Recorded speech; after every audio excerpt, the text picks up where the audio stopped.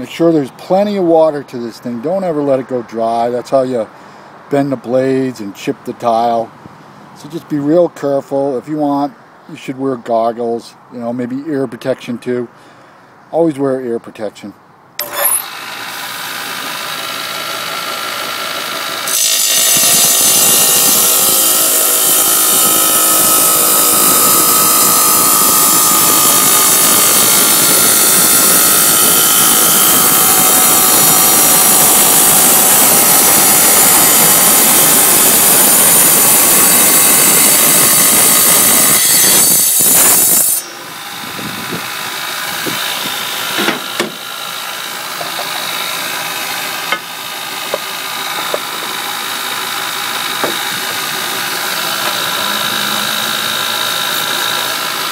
That diamond blade.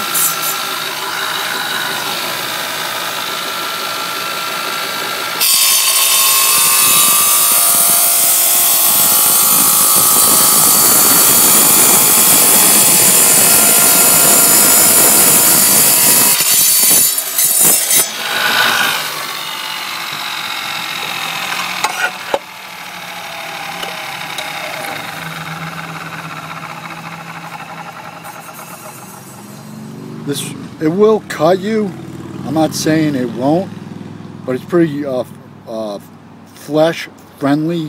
When this thing is running, it's diamond blades. So you know what I mean? And just make sure you got a lot of meat on there when you're cutting if you rent one. You know, make sure it's not wobbling, not crazy. Like I said, make sure you got a lot of water in there. Always keep it full. The minute you don't have water, it's going to bind this blade and chip and break your tile, and it could hurt you. So just word of the wise, wear eye protection, ear protection, and keep lots and lots and lots of water in here, because that blade gets hot. It'll burn you. I've seen at night sparks flying off this thing. Come out, my helper's using it. I've seen, and another thing, when you're running this thing, make sure this blade, right here,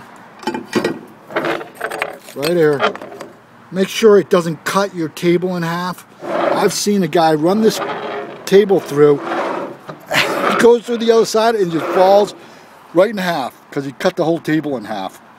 Because this blade will cut metal, glass, wood. I've cut everything with it, rebar. I don't recommend it, but I've done it, so just stick to the tile, okay? Make sure you're up.